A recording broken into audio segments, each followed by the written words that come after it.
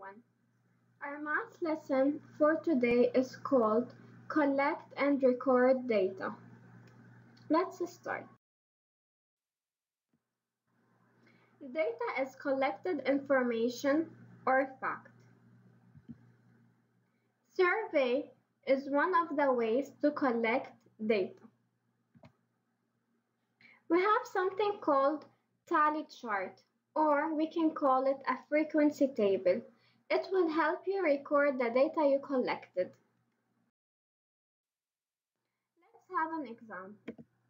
The table over here is called Traded Sport Cards. The sports in the table are basketball, baseball, football, and hockey. And for each sport, we have a frequency.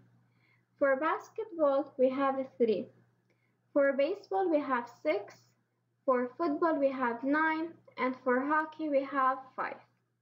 Now we need to put them in a tally chart. We're gonna have the same sports, the same table. The only thing that is different is the frequency.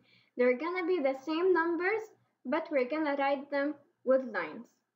For example, basketball is a 3, so we're gonna put 3 tallies. 1, 2, 3. These are 3 tallies.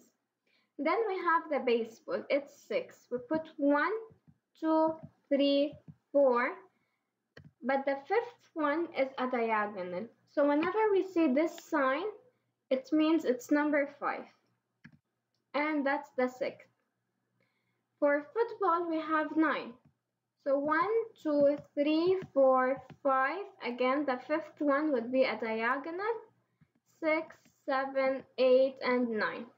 For hockey, we have 5. 1, 2, 3, 4, and 5, which is diagonal.